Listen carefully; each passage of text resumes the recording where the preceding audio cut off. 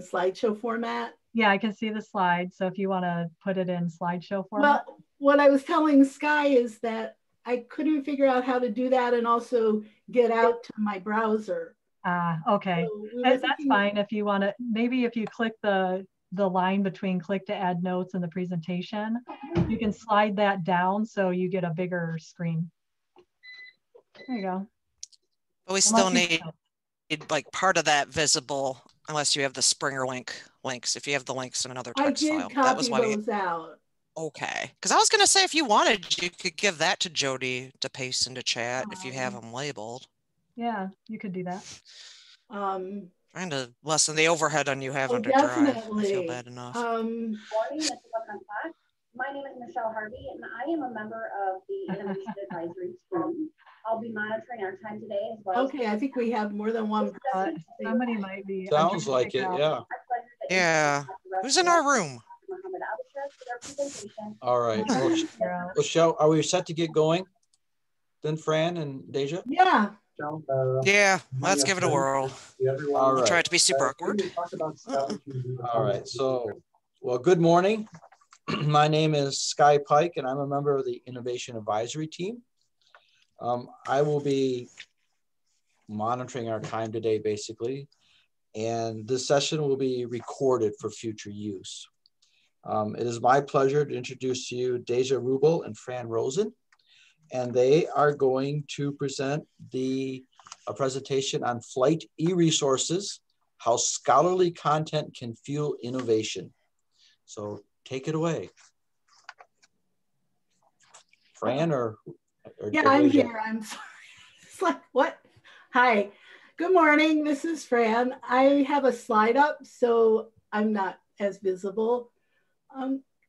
So I get to provide the context for what we're talking about today, which is that in order to find content that's going to fuel innovation, then you have to actually find the content and be able to access it, right? And this can be a daunting problem. There's a couple of things that really become problems. One is the sheer number of content, number of published articles.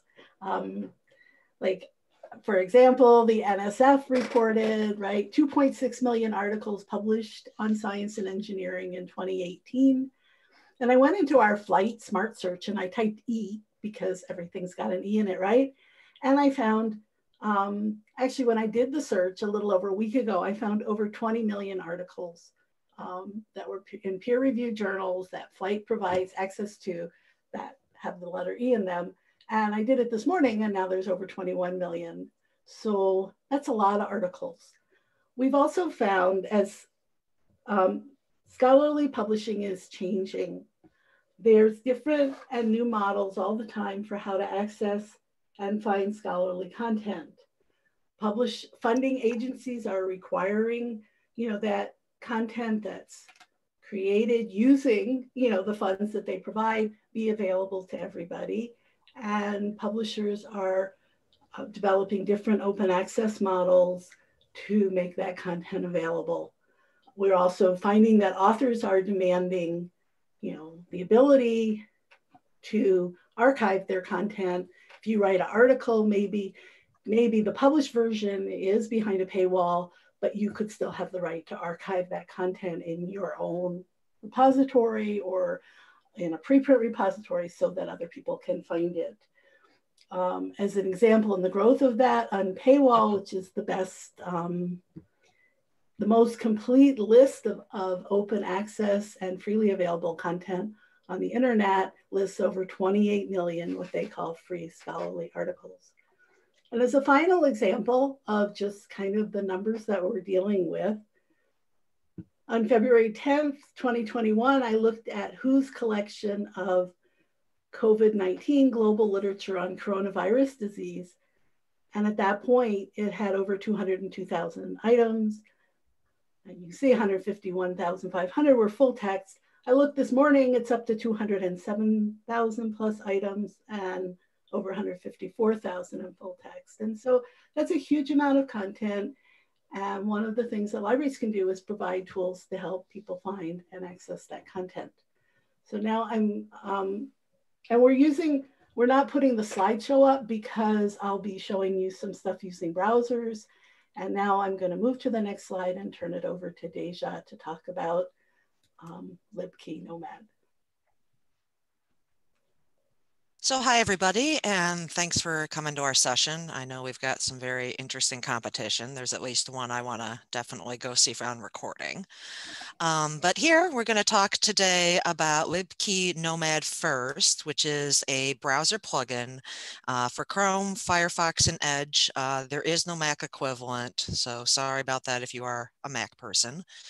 And what this actually does is it's going to search our library holdings by digital object identifier or by the PubMed identifier.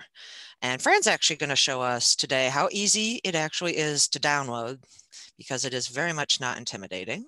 And I think we're doing that on Chrome today. But while she switches to the browser, I wanted to let you know that being able to look through our holdings using libkey Nomad and have it match on things doesn't require any sort of use of your MyFSU login info. Similar to how we log in to access other library resources, you're not going to log in until you actually are going to download the PDF. So it's not storing any of your FERPA info. It's not storing any of those logins. We're totally very privacy aware about that. And Fran here, I think, is going to switch us to a browser.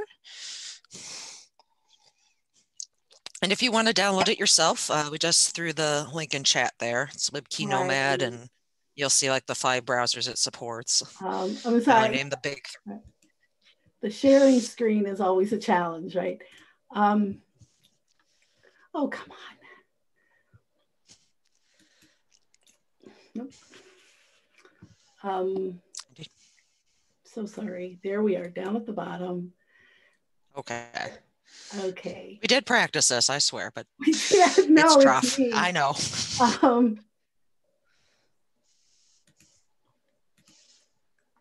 Okay, I apologize. So here I am, and I'm going to go to that link that I just showed you, which is libkeynomad.com. And that brings me up to this great page, which you can learn all kinds of things here, but you can either choose a Chromium-based browser or Firefox, and they're equally easy. I'm going to click on Google Chrome right now, because that's where I am. And it says add to Chrome, so I can do that. I'm letting it do whatever it wants. Okay, so that's the first step. And it lets me turn on my sync. Now, I kind of work on the library stuff separately, so I'm not going to do that. But, and if those of you who use Google Chrome know, they love to sync everything. So now I can either scroll through, or I can look for Ferris State University. And you see it says selection saved. And now I am happily installed. So I'm going to close those things, and we'll go to, we're going to go publisher's webpage. The Springer link article. We're going to show you how that works. And how awesome it is, because it's going to try and solicit money off you, which you don't need to pay. There we are. You can see that. Right? I mean, you'll tell me if it's not showing up. Okay, so this is an interesting looking article. And this does a live lookup query, and I just want to point that out, because if you're like me and you're on satellite or slow internet, the button and or buttons we're going to see when we look at PubMed may not appear like instantaneously. I just mentioned that because I did a demo with some other faculty live over Zoom about a year ago, and I was like, it will bring up all these buttons, and then we had to like wait a couple minutes on my side, which is the other reason why Fran's doing our demo. Right. So you can see I brought up this article, and it doesn't know, and this is part of, I think, the point that Dejah was making. It doesn't know I'm sorry, my browser doesn't know, outside of Nomad, it doesn't know I'm from Ferris. So it's saying, hey, you can buy this. But Nomad is knows I'm from Ferris, knows that we have a subscription to this European Journal of Plant Pathology, and that I can get the content from the library. Now, if I click, I'm going to click on this, and theoretically, it's going to ask me to authenticate so that. This is where you log in order to get access to the actual article. As we'll see in a minute with browsing, you don't have to log in to look at our holdings, but you do have to log in to actually get the thing if it's something we pay for. Right, and now it's it says to access. Taking a minute. I don't know why it's not finding it, Dejah, but it's trying to download it is what it's trying to do. So you can just close out of that. Okay, but I don't know if you need it. There you go. Yeah. So magic, one click to PDF. Right. Now, can you flash back to the slides? Did that work? I didn't end up seeing the big blue button. I'm wondering if you might have to have the sync enabled. Wait, I saw the big blue button. It's right here. Okay. You can see it and I can't. That might be my connection. Okay, can other people see the big blue button on the Springer article? In the lower left? The download PDF? Yeah. Yeah. Okay, so it's just me. That's big, fine. Big flame. Right. So that's telling you that even though they're happy to sell it to you, you can also, I mean, that we do provide access to it. But there are other fun blue buttons we want to show them. So, because you can use this plugin in addition to using it on like publisher websites we're affiliated with. You can also use it in PubMed search results, and the bottom part of Wikipedia where the references are, it will also look up those by DOI or PMID if they're in there. And I know we don't like our students using Wikipedia, but at least if they have the plugin, they'll get redirected to actual good content if they're doing like a general topic search and things like that. So yeah, other buttons. There's a download PDF, there's an article link button, and if you guys forget all this, just feel free to write me. I've got some nice handouts and things from our vendor. And the article link, it just goes to an article page. Usually that means there's a supplementary material for, you know, like medicine, slides, other data, and it doesn't just, you know, want to send you directly to the PDF. And the other one that says access options, which you'll see moderately often, that's going to take you back to our smart search interface. So we're at 11:12. Were you able to switch back the slideshow and I'm just not seeing it, which is totally fine. Oh, I've got the slideshow. Can other people see it? No, you have to exit out of this one, Fran. There's a little red button at the top there. Yep, there you go. Okay, so I have to, sorry, so there, nope. And now you have to go yeah. pull up the share screen again. Fran, if you're switching back and forth, it's easiest if you select the top left-hand share screen. That lets you just jump from application to application rather than top left-hand one. Top left-hand share screen shares your entire screen, so wherever you click, we can see it. Yeah. Okay, great. I'm not seeing that, of course, but. Fran, it might say screen 1 or screen 2. Okay, I'm gonna go to, okay, so what Dejah was showing you, yeah. I was gonna say, if you want, just go to the PubMed example in the browser and we can see all the buttons there. That might just be easier. And we'll go back to the slides after that, but first we'll show the browser. How's that? We did, as Dejah said, we did practice, but it's hard. Zoom is fun.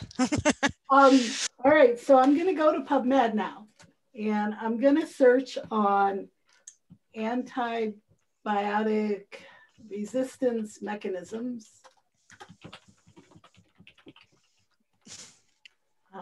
Okay, so, okay. And I'm not seeing, oh, there it is. It was taking a little bit. So you can see if you were watching that. That's why I warn you. It took a little bit for the libkey nomad content to come up. And you can see all these different buttons, the examples of the different buttons that Dejah mentioned, the article link, the download PDF, which we've already seen. And this first one, it says manuscript PDF. And that's an example where FLITE does not have access to the published content, you know, the officially published journal content, but we do have access to an author's copy. And what this tool does is if we don't have access to the published content, it will take us to an author's copy. So I'm going to click on that. The manuscript PDF link should immediately bring up a PDF. There's also a manuscript link button that will bring up a place that may bring up a HTML content or allow you to click to a PDF. But here you see over there on the left-hand column, it says author manuscript, you know, to make it clear that it's not the published content. It does have the citation. And this is, again, content that's available for researchers and scholars to use. So that's an example. Now I'm going to go back to the slides.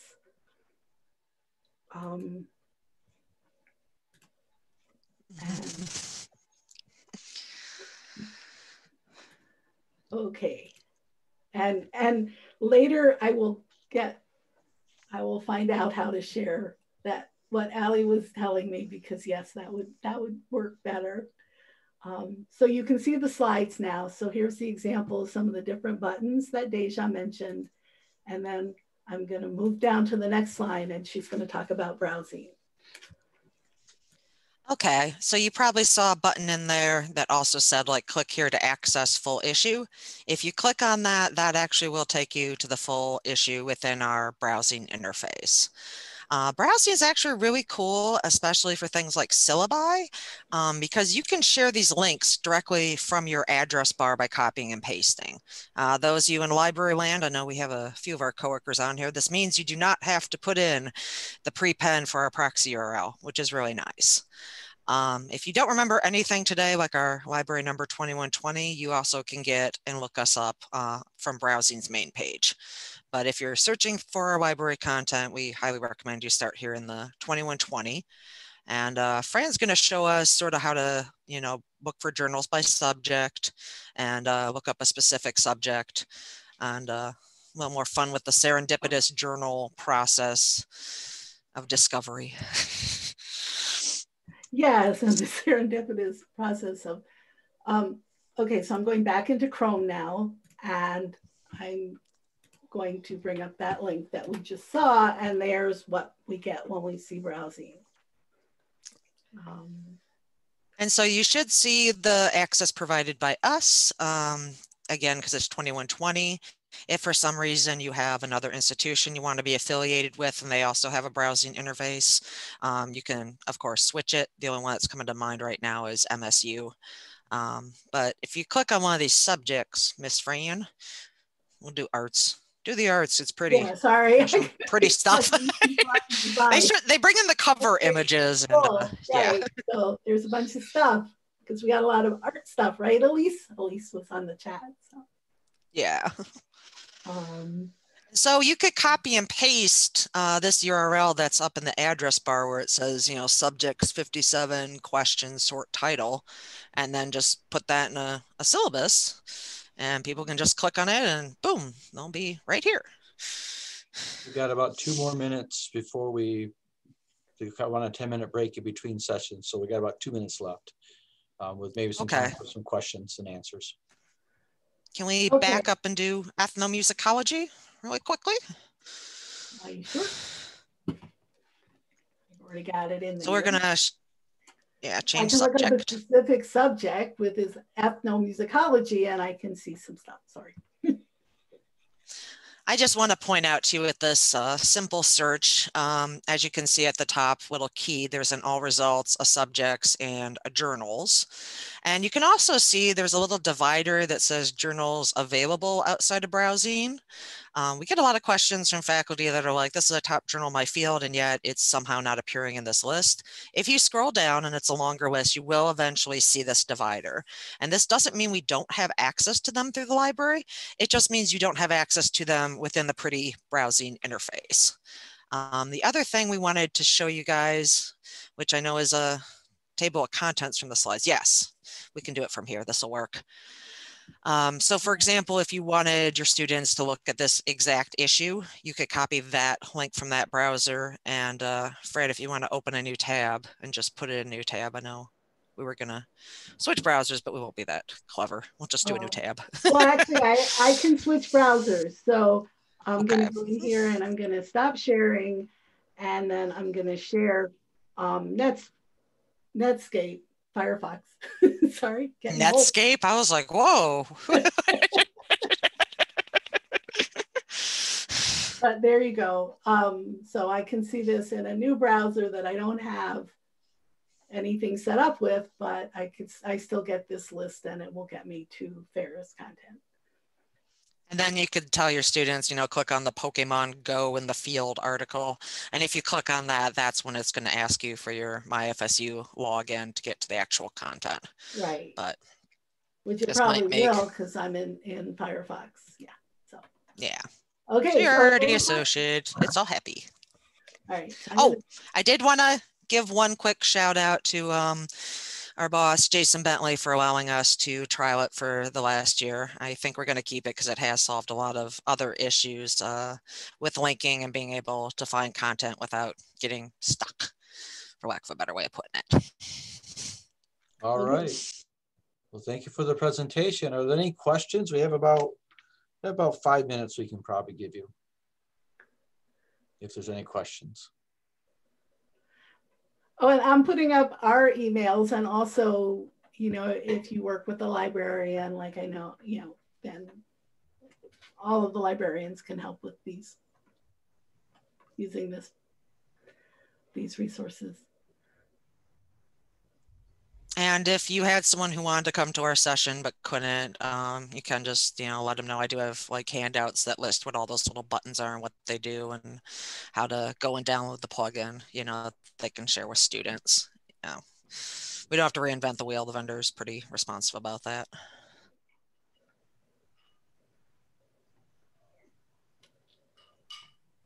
Any questions?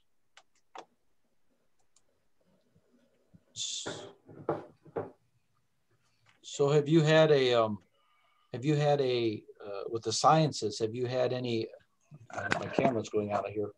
Have you had any, the LibKey, is that you were showing sciences, is that gonna work well with like Google search and all the different search engines that will pull everything out of that and save me time searching different search engines? And is there any way to prioritize what I'm looking for? Other than search keys, like many times I don't want something, and I get a lot of the something I don't want. Well, the actual Nomad plugin relies on there being a DOI or a PMID for it to look up. That's why you see the bunch that are, you know, listed as journals outside of browsing. That's partly that reason. But if it doesn't have an identifier for it to look up, it can't just make that one-to-one match. So it's not really like a search engine so much as like an added layer that tries to search our content for you when you find out another page. I know other publishers' pages it works on, and we haven't replaced like our Google Scholar link with LibKey yet, but it is a discussion I'd like to have with our librarians because I think it will improve some of the access issues we have. And that way, worst case scenario, it will I'm sorry, not a great word. It will send you back into Smart Search, you know, if anything breaks. That's kind of the nice thing from my perspective. You know, it doesn't, as I say, we do no harm. Worst case scenario, you're back to your, you know, normal library process. Thank you.